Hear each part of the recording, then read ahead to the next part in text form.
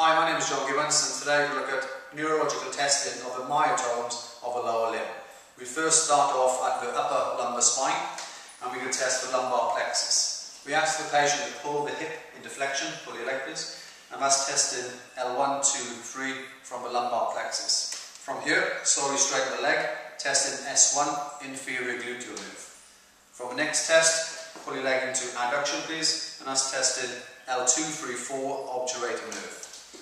Push the leg away, so this is abduction. I'll test the superior gluteal nerve coming from myotome L4, L5. Place the leg over your leg and slowly ask him to straighten the leg, so this is testing L2, 3, 4 femoral nerve.